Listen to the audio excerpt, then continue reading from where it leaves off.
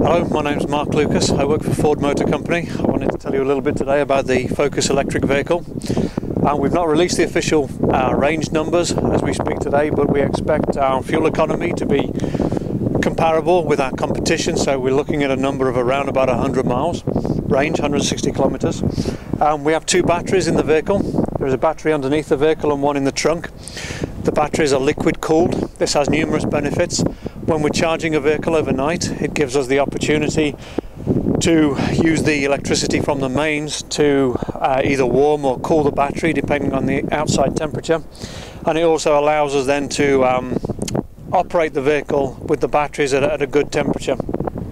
This allows maximum performance from the batteries and also preserves the longevity of the batteries.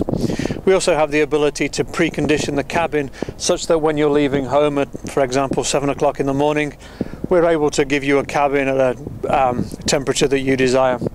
The batteries are 23 kilowatt hour batteries. Under the hood we have a single stage motor producing about 92 kilowatts of power. The charge port is here on the side of the vehicle. We have a 6.6 kilowatt charger, so typically, for instance, at 240 volts, 16 amps, we should be able to fully charge the vehicle in between 6 and 7 hours. Open the car. Do you want me to go over inside?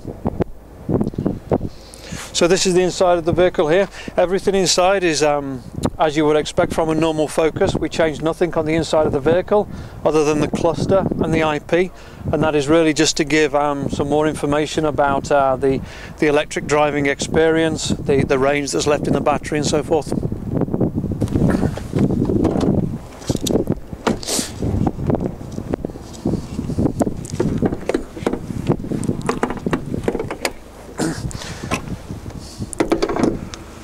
Under the hood of the vehicle, quite different than a traditional powertrain.